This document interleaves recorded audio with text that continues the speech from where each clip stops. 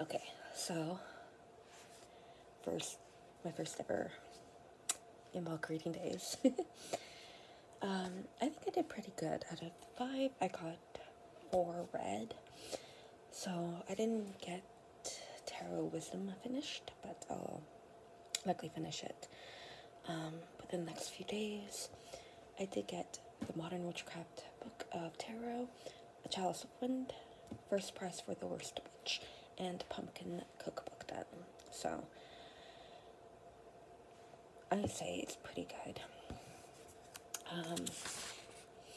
So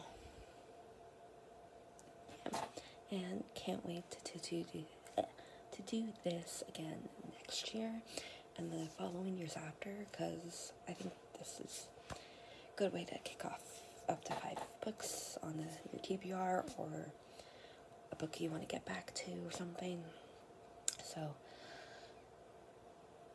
yeah,